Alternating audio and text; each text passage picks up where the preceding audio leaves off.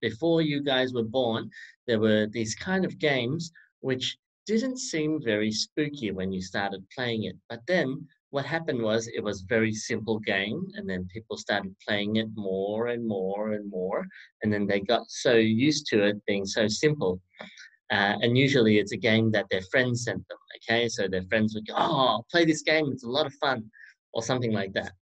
And then when you play that game, you think, oh, it's like catching a little ball or tapping a little door or something like that. But then after a while, it goes suddenly boom like that, and then there's big ghost that pops up on the screen, or a very scary image pops up on the screen, and a really big loud noise, and then it scares the person because they were concentrating on catching the ball, but then they didn't expect like a big ghost to pop out in the middle. Okay, so so that is the kind of game we're going to make today. So we're going to make a little bit of a spooky game. We're going to make them think that they are catching a ghost game, okay? But then at the very end, when they least expect it, we're going to surprise them and scare them. So when they're playing the game, they're going to be like, oh, I'm going to try and catch this ghost, catch this ghost, catch this ghost. And then all of a sudden they'll be like, oh, where did the ghost go? And then it's going to go wham and go really, really loud and really scary and scare your mum or dad. That's cool. It's nice and scary. Okay, so now the ghost is teleporting to a different place each time, and it's making this little space ripple sound. Okay, but the sound is a little bit too loud, because what we want to do is we want to turn the sound right down.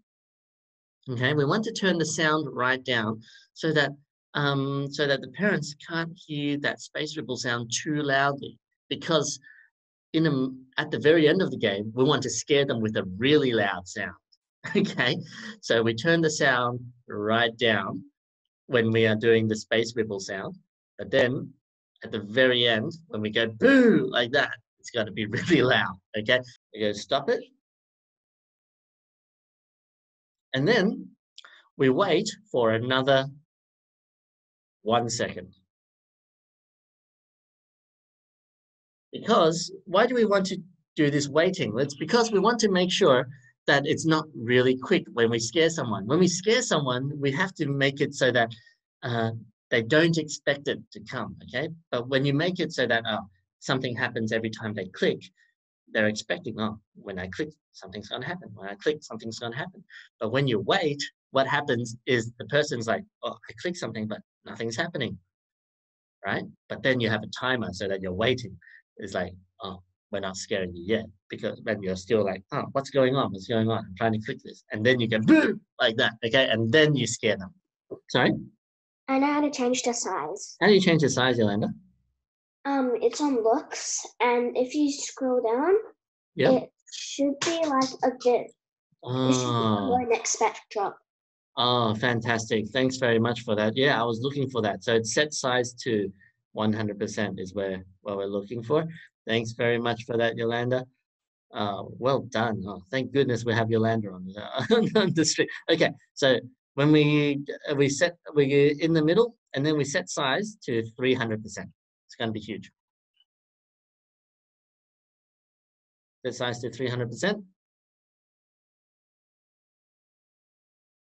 And then we also make it say boo. So say boo for 2 seconds.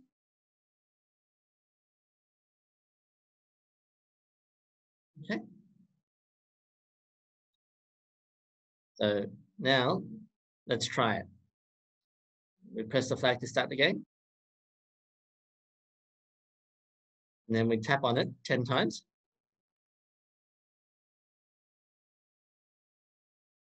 Where did it go? 9. Where is it now? 10. Now,